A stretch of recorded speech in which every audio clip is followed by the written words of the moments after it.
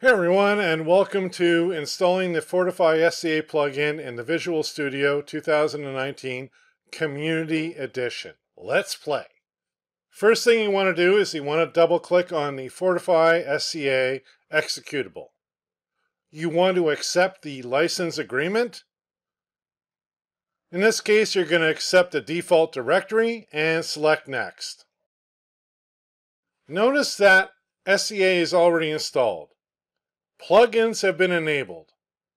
Eclipse, IntelliJ, Visual Studio 2019. Because we have Visual Studio 2019 Community Edition installed on the server.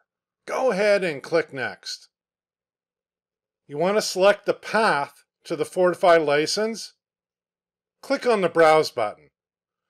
Select your Fortify license and select Next. The update server URL should already be provided. Go ahead and click Next. You want to install the Visual Studio extension for all users. Go ahead and click Yes. And select Next. Click Next again. Now wait while Setup installs the Fortify SCA and Applications 20.2.0 on your computer. Once done, select Finish. Looks like everything's up to date. Go ahead and click OK.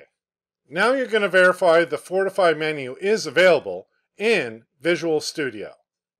Within Visual Studio, click Continue Without Code. Go ahead and click on Extensions, select Fortify, and there you go. Notice the Fortify options. Job well done. Want to see more? Please check out our lesson. Thanks.